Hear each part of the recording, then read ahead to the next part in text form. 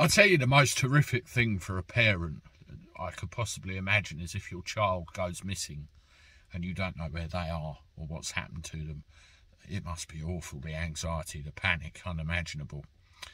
I've never been in that position, and I never hope to be. The most I get is wondering where the hell my teenage lad is at 1 o'clock in the morning when he said he'd be home at 12, but he always turns up in the end, bless him.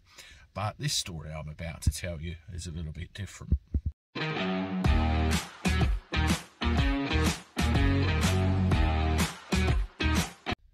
How do everyone? Welcome back to the channel for a Monday. Hope you're doing all right. I'm not too bad myself. There's been a bit of an appeal out about a missing 14-year-old from London. Have a look at this picture.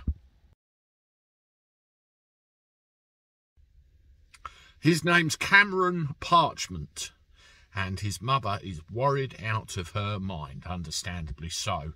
He was last seen on a bus heading in the direction of North Finchley on the 26th of January and hasn't been heard from since.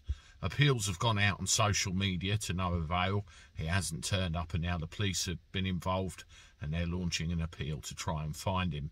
So please, if you can, give this video a share about. And, you know, it's another little iron in the fire, and let's see if we can find what happened to Cameron and get him home to his mum. Absolutely heart-wrenching when this kind of thing happens. I hate it, as I'm sure everybody else does. Let's hope that young lad is safe and sound and he turns up soon and can be reunited with his family.